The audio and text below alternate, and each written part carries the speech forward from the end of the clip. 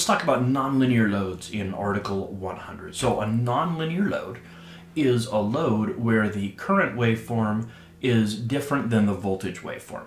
All right, so let's start with the voltage waveform, which is shown in blue. This is a nice, normal, predictable 60 hertz sine wave where we've got one cycle, right? So going from zero crossing to peak, to zero crossing to negative peak, back to the zero crossing is one cycle. It does 60 of those in 1 second here in the US. If we look at the purple waveform, however, we can see that it's obviously different than the voltage waveform. So that means it's a non-linear load. So if we were to count how many cycles this neutral has compared to the voltage waveform, we can see that it starts at a zero crossing, peak, zero crossing, negative peak, zero crossing, and it does that 1, 2, 3 times for every one of our voltage waveforms. So this is 180 hertz, and what we would call that is a third order harmonic current. All right, so harmonic currents are a result of nonlinear loads.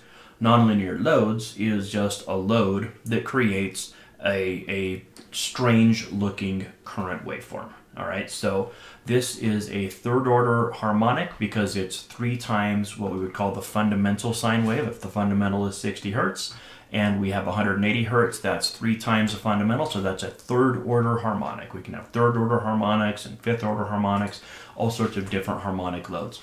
Now, why would I need to know what a nonlinear load is? Well, if you go to section 310.15e as in echo, it tells us when we have to count the neutral conductor as a current carrying conductor. Now, I did a whole video series on neutral conductors and showing when you need to count them as a current carrying conductor. And really, you don't have to count them nearly as often as people think. But if your load is more than 50% nonlinear on a given circuit, then you have to count that neutral conductor as a current carrying conductor if we have a 3-phase, 4-wire, Y-connected system. And again, that's in section 310.15e. Now, for those of us that are not engineers, we have an informational note that makes this a whole lot easier. It says, listen, here's what nonlinear loads are.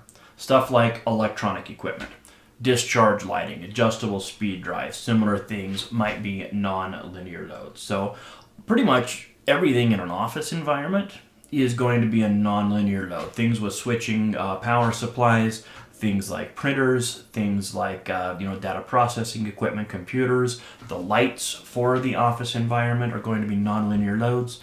So there you go. That is the Article 100 definition of nonlinear load and the informational note that goes along with it. But again, where do you really need to know this? You need to know it in 310.15e when we're figuring out whether or not we need to count the neutral conductor as a current carrying conductor for the purposes of ampacity adjustment. Be sure to like, follow, subscribe, and ring the bell.